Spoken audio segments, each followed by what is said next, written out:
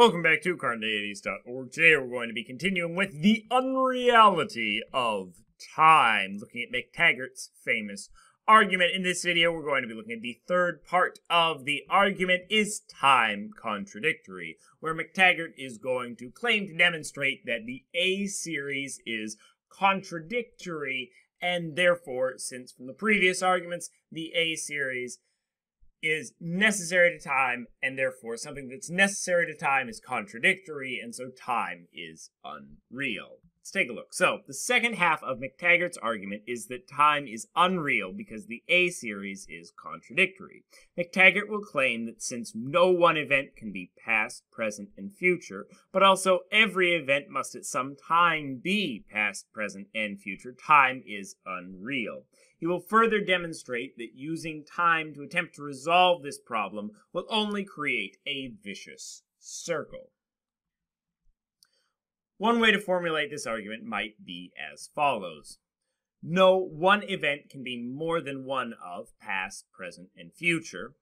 All events are, at some point, past, present, and future, according to the A series.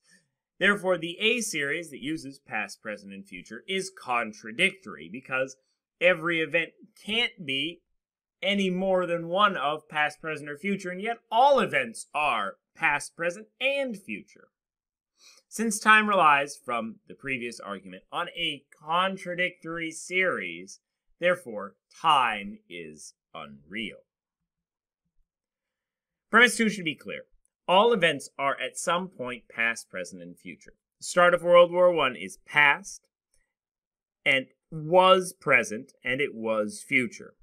You watching this video is present, will be past, and was future. And the heat death of the universe is future, and will at some point in the future be present and then past.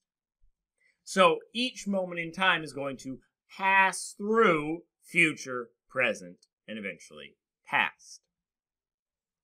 This might in turn lead you to doubt premise 1. You might claim that no event is past, present, and future at the same time, but they are past, present, and future at different times. But the problem with this is, according to McTaggart, you must assume that time is real to escape the problem. Basically, you have to assume that time passes to state that this is going to work.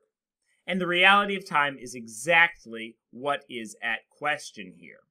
To do so is going to be to beg the question against McTaggart's position, according to him. We take for granted that events and objects can have different properties at different times, but in order to do so, we must assume that time itself is real. And yet, to prove that time is real, we must posit that events and objects have different properties at different times.